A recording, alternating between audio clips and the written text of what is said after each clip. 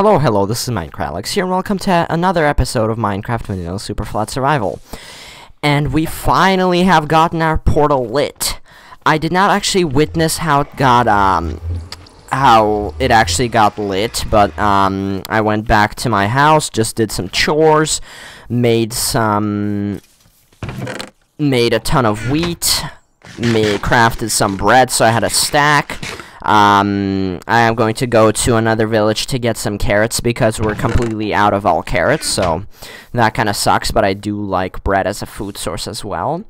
I actually also decided to just stand around and stand near the mob grinder right here just so I can collect some mob drops, and what do you know? One chicken spawned, so I just made this little pen right here near the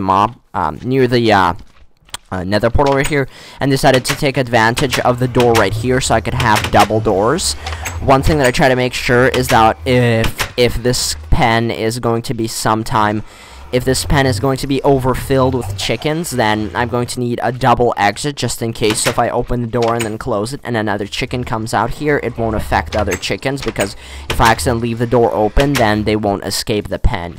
But the chickens do manage to somehow glitch out all the time, so I am planning to expand this and maybe put this somewhere else, because this is kind of a tiny pen if I really get an industrial farm going. So but the best part of it is that I actually have gotten a second chicken to spawn. So, what a coincidence.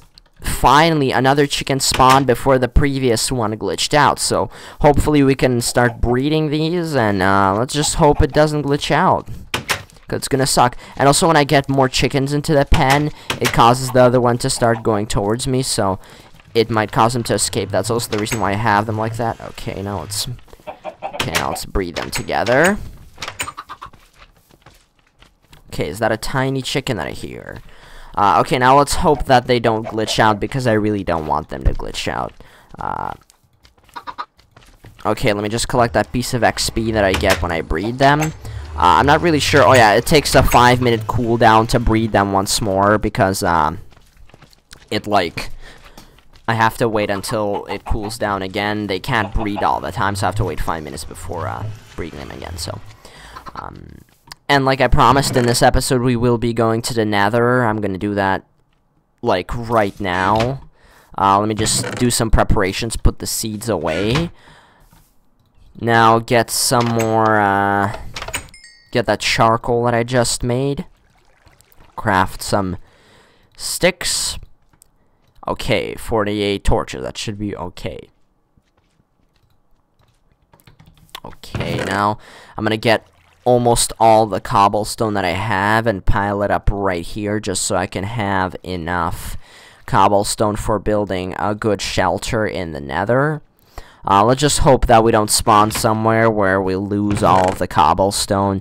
That doesn't usually happen, but there are really bad spawns in the nether, so gotta watch out for that. I'm actually going to take 2 stacks of arrows just in case some ghasts spawn. I'm also gonna replace my iron sword with, my stone sword with an iron one. I'm actually now going to put on my armor that I have. Let's see, do I have any? Oh, I do have some boots. So that kind of cleared out a bit of this chest, which was very kind of like filled up with a bunch of stuff to the brim. So we are now officially heading out to the nether. So this is a key event for this world, because we can finally explore different dimensions. Let's just hope and pray that we don't somehow manage to spawn somewhere where we don't want to spawn. Okay, now what the hell happened? Well, apparently it looks like the chickens have glitched out, which sucks very much so. My solution for that problem will be to take some more seeds from this chest right here, take the seeds, then lure the chicken into somewhere right here. And the only way I think that to have the chicken actually not glitch out is to actually have the chicken follow me. Okay, let me just... So I put them in my hand right here, and then now we should Come on. Come here. Why is it not following me? Or is it because it's not in breeding mode? Or that's why, because it doesn't want to breed. So I'm planning to build another mini fence inside so I can have a double fence just so in case it glitches out of the first fence, it doesn't glitch out of the second fence. I have actually heard of floating chicken farm designs that protects against them actually kind of glitching out. And I heard that in 1.8 and 1.9 the glitching out of the chickens has been kind of fixed because the hitboxes have been remade and redone. So I'm really afraid that these chicken will kind of despawn once okay, finally. I'm a bit afraid that these chicken will kind of despawn once I go to the nether, so I don't really want that to happen.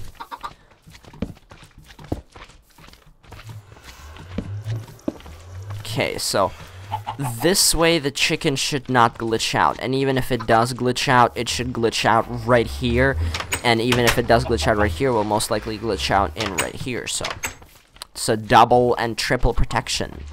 I'm not sure, I might move this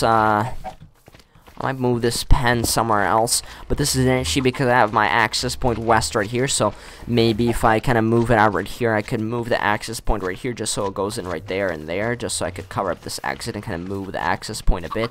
But that's only if I can't find a better suitable location for the chicken farm, because I am planning to have an automated chicken farm, so yeah, I kind of blabbered on there for quite a long time, so now let's go to the nether. Yes! Finally going to the nether. Oh, yes, I almost forgot. I was actually going to take 2 stacks of arrows. I really almost forgot, so I'm gonna just take a second stack of arrows, just in case. Completely in case, just only if I happen to, okay. We still have that little chicken right there. Hopefully it can grow up without glitching out and we can breed the 2, so yeah. Finally going to the nether. Yes.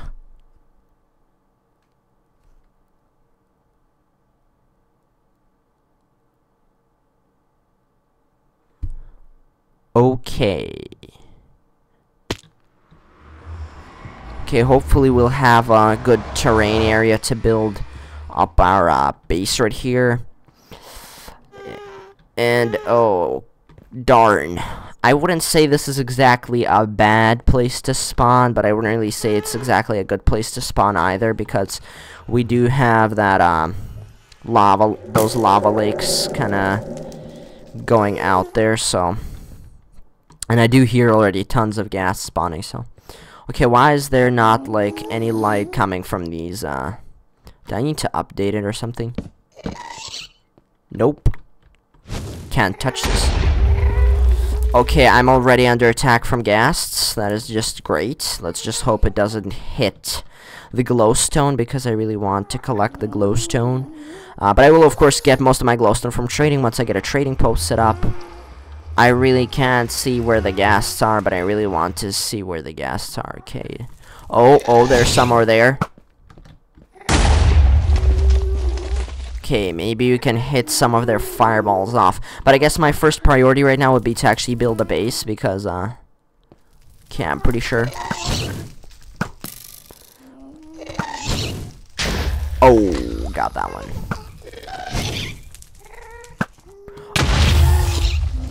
Oh, no. Okay, did we hit it? Let's hope we are gonna hit it. Oh, no, kind of went over there. I wish you could extinguish the fires just by shooting arrows into it, so. Okay, now let's see. As far as base building goes, I think that I'm gonna build my base somewhere inlet right here just for more protection from ghasts. Okay, gotta collect that nether quartz. I'm actually very satisfied with our spawn and basically how we're playing in this Let's Play. It's very fun to go to the nether in Superflat world, and I just completely love playing Superflat worlds. It's a very beautiful world. I love Superflat, I love the nether, and I love Minecraft in general. And also one thing that I want to update my most active fans that listen and watch almost every of my videos is that I'm actually soon going to be a Minecraft modder. I was reading up on some Minecraft books And I might become a Minecraft modder soon. I'm gonna release my own Minecraft mods, and this is going to be my official mod channel, so stay posted. I might get some mods, I might make mods, I will definitely make some mod let's play, so make sure to look forward to that. Okay, is that what I'm seeing? There was just a huge ghast really low down here. Okay.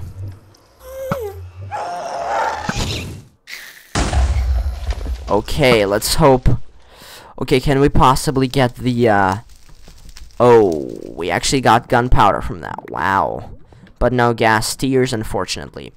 So let me just clear out this area right here. I think that I'm just gonna go one level down, and this is where I'm gonna build my base. I'm also gonna have a cobblestone structure around my nether portal to make sure that the ghasts don't actually... Oh my god, that was very close. So like I said, I'm also gonna have a cobblestone structure around my nether portal, which I usually actually do for the first time that I spawn in the nether. I actually usually build up a cobblestone wall around my nether portal, because it can actually happen if a ghast manages to fire into the nether portal. It can actually disignite or kind of put out the nether portal, if you may, because the nether portal is kind of like a fire burning, or like kind of like a plasma, so it can be put out by a ghast fireball. But one way to protect the nether portal is actually to not stay around it too much. So are there any ghast? I don't really see any ghast threats as of now, so what I'm going to do is I'm going to surround this area with cobblestone. Possibly even the lower level is all going to be surrounded by cobblestone, just to make sure, for extra protection, to make sure that the ghasts won't be able to get to us. Now let's careful not fall into the lava down there. Okay, I can hear some... No. Wow, that was a close call. That was a very close call. If we do get stuck in the nether, this is game over, guys. Game over. We won't be able to get anywhere with this let's play. That was too close. Okay, let's just hope... Oh, finally dead. Okay, sometime I'm gonna have to run over there and see if we did get some gas tiers from that.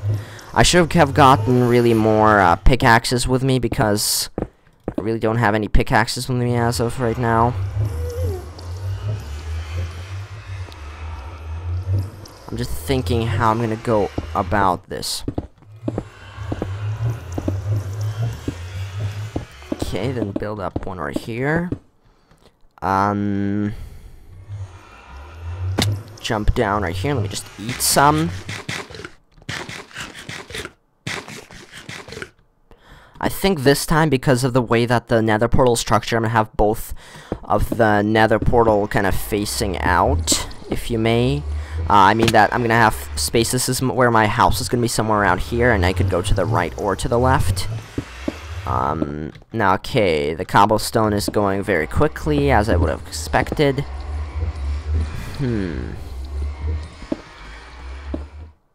Oh, that was weird. Okay, now what I'm going to do is I'm gonna craft, make a crafting table, just so I can make some more.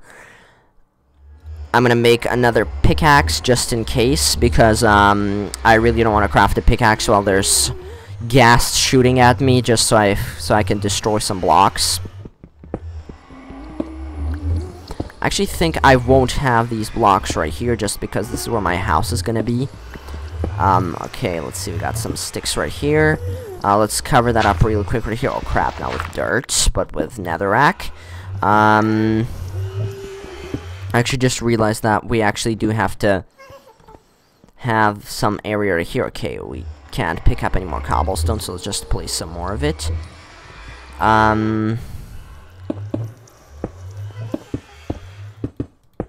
I guess this is where our base is gonna be. It's gonna be quite a large base, just because I like having large bases.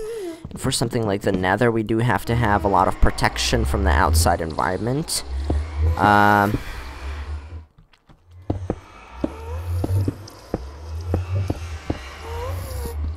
I'm going to use iron bars as windows here as well. Now I do have to make sure that the floor is made out of cobblestone as well. Now let me secure this side as well. I am kind of thinking that I'm making my base a bit too large, but I don't think large is okay. The larger the better. Okay, this is posing a bit of threat to me, so let me... Okay, we hit that. Let's see, just hit it the second time. There we go. It's finally dead. I love killing ghasts because I hate ghasts so much. I hate them even more than I hate creepers, so... well, I think that I'm gonna complete this build fairly soon, and then after that, what I'm going to do is I'm going to end the episode because I think it's been going on for a while now. Okay, now this is when I'm going to bridge it. Now let's kind of bridge the cobblestone down here. Okay, now I'll just speed up the operation by a bit by going like that. Now let me build the third layer up right here. And there's kind of a bit of nether rack up here. Now, just in case, I'm gonna also protect the top of the nether portal just in case a glitch says out or something happens like that. I think I'm also gonna protect this side as well, just in case. But on the other side, on the other hand, I don't really need to protect it because this is all going to be protected by the roof that I'm going to roof up right now. And this is going to be our nice little nether base. But you know, actually I wouldn't call it that little. I've had much smaller bases in the nether. I think the smallest base that I had in the nether is my survival, is my Minecraft Enviromine mod nether base, and that's Enviromine is basically a very difficult mod in which adds thirst, oxygen, it basically adds thirst. You can become crazy if you battle too much mobs. It also adds some capabilities for, it also adds air quality, and you have to place leaves to breathe better, and if you don't place leaves, you can suffocate. You can also make these oxygen bottles and make an oxygen mask if you're mining underground, and the air is the worst around lava and around fire and deep underground. That's when...